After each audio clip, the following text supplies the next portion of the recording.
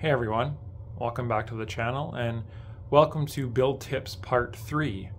We're going to talk about the belt routing, talk about the XY gantry, that type of thing, how I generally will set up the belts and all that kind of stuff. So basically what I've done here is I've changed the bill of materials and I've changed some of the parts around so that the printer just uses all F695 bearings. I think I mentioned that in my build tips too. So these are the updated parts. There's only very minor revisions. Essentially, I had to increase the thickness of the bottom here just by 0.6 millimeters. And then I increased the thickness of the front idler towers by 0.6 millimeters. And I moved these bearing stacks 1 millimeter forward, just to help with alignment. You could probably still get away with running the all bearings with the old printed parts. They'll just be like slightly loose, which shouldn't really be a big deal. I believe a couple people on the Discord are doing that, and their printers are printing just fine.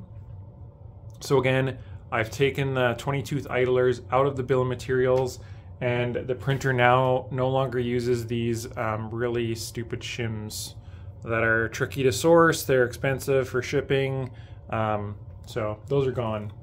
So everything is all kind of simplified. So let's talk a little bit about belt routing. This is CoreXY. If you've never built a CoreXY printer before, it can seem intimidating when you first kind of start looking at the belt routing on paper, but it does make sense once you have the printer in front of you and you kind of start routing the belts, and it'll make a bit more sense. So generally what I'll do here is I'll start with the lower belt here on this side.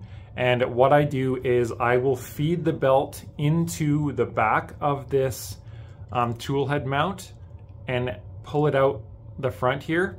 I've already cut these from my yellow printer, but you should leave yourself a good amount of slack here. You do not want to cut your belts too short. You'll have a bad day. So generally what I'll do is, like I say, I will put this belt through the back slot here. On these parts, especially on this TD6S Triangle Labs tool head, there are 2 teeth on the back here to grip the belt a little bit better. Unfortunately, on the standard Ender 3 hot end version, there's only 1 tooth just because of how much space I have here. So just be very careful with tightening the belts. You don't want this to be too tight and they start slipping out of the actual holes. You can find a happy medium there, but just do note that on this version there's 2 teeth on the back, and on the original version, the CR10 or Ender 3 style hot end, the cheapo one, there's 1 tooth on the back just to help it catch a little bit better. Something also to note too is this tool head bolts onto this MGN 9 with 4 M3x6 millimeter bolts. You cannot tighten these bolts really crazy, otherwise your rail will start binding. Just tighten them enough so that the belt doesn't slip out, but that your motion is nice and smooth. So keep checking the back and forth, make sure it's not binding up. There's kind of limited room in the back here for the bolts to come out, otherwise they'll hit the hot end. So again, there might be future revisions of this, but just note you cannot like really tighten these down crazy. You can still get them tight for sure, but don't take these bolts and just run them down until there's no gap behind here.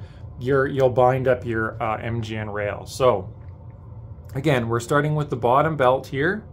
So the bottom belt, it comes through here.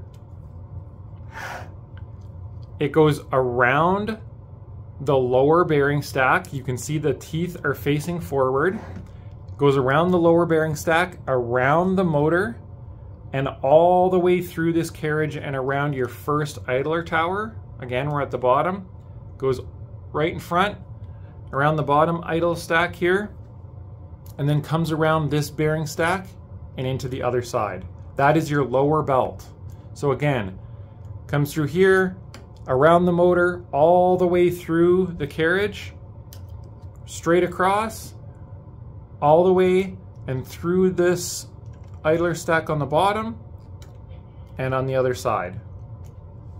For the top one, generally again, what I'll do is I'll start from the top right here, because again, this is going to go over this motor mount. So that's generally what I do is I'll start on the bottom left to go over this motor first, and then I'll do the top right to go over this motor. So top right goes over, wraps around this bearing stack here, again around the motor pulley, straight through the front here, around this, and then it goes around the top bearing stack and into the actual tool head mount. Again, once you kind of start working this around in your head and you have the printer in front of you, it's pretty straightforward. It definitely looks confusing, like if you just look at it like this and try to work it out. But once you have the printer and you start running the belts, it's relatively straightforward. So again, the bottom belt stays on the bottom. The top belt stays on the top the whole time you're routing it. Make sure your belts are going in between the flanges and the bearings. They do have flanges on the top and bottom. You can kind of see here too the M5 washers. So there's an M5 washer on the top. There's an M5 washer in between the bearing stacks. And then there's an M5 washer on the bottom. There are no M5 washers in between the individual bearings. Only in between the stacks. So we have an M5 washer, 2 bearings, M5 washer, 2 bearings, M5 washer.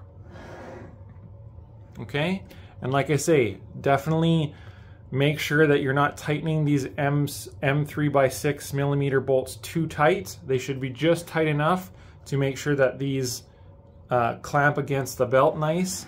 And you also want to make sure that your tool head mount is level. Don't tighten the top ones too much and then you get a crooked tool head mount there. So another tip here for now tensioning. My belts are loose right now. I haven't tensioned them.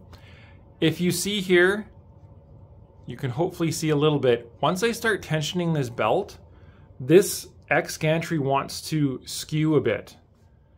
Now, because this is kind of still a little bit of a prototype, if you actually slide this all the way to the back, you'll notice both ends don't touch the same spot. This is higher on this side than this side. So you don't actually have a nice surface here to tension the belts and make sure your X is nice and straight. So what I generally do for this is I will take a long M3 bolt like this, and I will put it in the actual ledge right here so that I now have a nice spot here for my X carriage to back onto, and then I can do the same for the other side. Again, same size bolt. We'll put it in here on this side. Try to move this so people can see. So we have a bolt on this side and a bolt on this side. We now have a nice spot for both of the gantry to actually go here nice and straight. Again, you can already see because my belts are slightly tensioned, the gantry isn't 100% level. So this gives us a nice flat mating surface so that we can tension our belts appropriately. And generally what I'll do is I will lock in one side, I'll pull back on one side of the motor here, just kind of get a decent tension. It doesn't have to be really, really tight. The tool head on this printer is not very heavy, so you don't need insanely tight belts. It may require a little bit of back and forth, make sure your belts are nice and tight, but they don't need to be crazy tight. So I've locked in this motor mount and we can now start tensioning this one. And you can see the carriage moving a little bit. So we want to actually tension this so that the carriage is sitting nice and flat up against those M3 bolts here. So I'm happy with this tension right here. We're going to hold this in place and we're going to lock it down. Again, you don't have to go crazy on this. Just make sure your belts aren't slipping.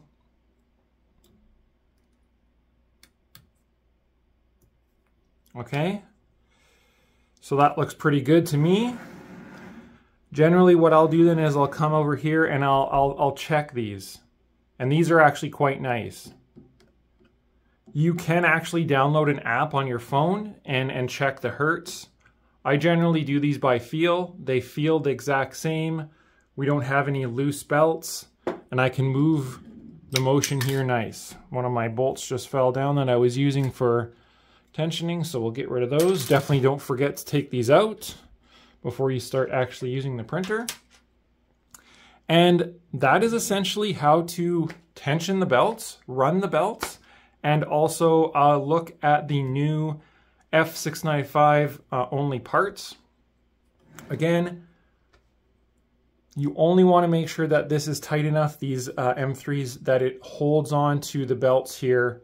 You don't want to completely put them all the way in till they stop. Otherwise, you will bind up this MGN rail.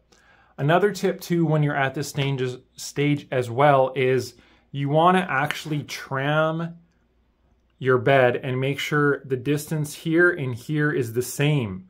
So generally what I'll do is I'll take my calipers and I will actually measure this distance between here and here on this side and the distance between here and here on this side. And I will manually adjust my screws to make sure this is perfectly flat. The same distance here and the same distances here.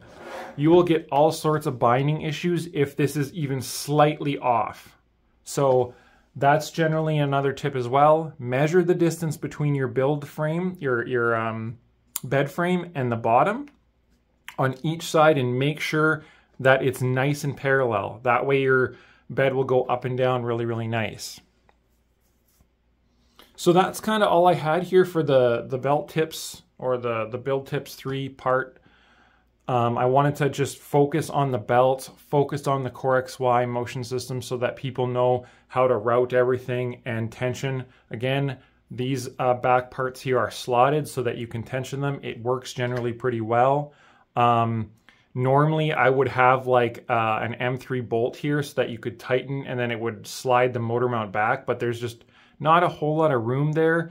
And with the back being so open, you can generally just use your thumbs here, pull the motor back, do one side at a time, and you can get a pretty good tension on them. Like I say, you don't have to go crazy with the tension. The tool head pretty much weighs nothing, and you'll have yourself an easy time there. So again, if you have any questions, definitely feel free to comment below. If you want to support me on Patreon, it's in the description. Definitely join the Discord. There's, I think, 7 Rooks now printing in the wild. So we're up to serial number 7. If you want to build a Rook or anything like that, it's definitely very recommended to check out the Discord. There's constant people putting information and mods and all sorts of things on there. So thanks again, everyone. I'll probably be making maybe 1 or 2 more build tip videos on this printer. So stay tuned to the channel, and I'll catch you guys next time.